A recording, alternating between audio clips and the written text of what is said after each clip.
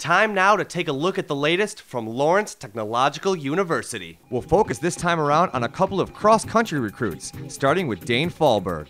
Falberg comes to LTU out of Waterford Mott High, and the idea of helping to get LTU cross-country off and running is something that has Falberg more than ready to get this season underway. It's actually really exciting. I mean, it's one thing to join a program that's already, established and do well, but it's another thing to start from the bottom and work your way up, and then when you're all done, you look back and see what you've created, and I think it's going to be a really good thing. I'm very excited. He likes taking charge in races, being out there in front, and basically that's what helps you as a team is having a front runner. The other member of this particular list is Dillion Ross, who comes over from the other Waterford school, Waterford Kettering. And for this future mechanical engineering major, just getting a chance to continue his running career is a huge thrill.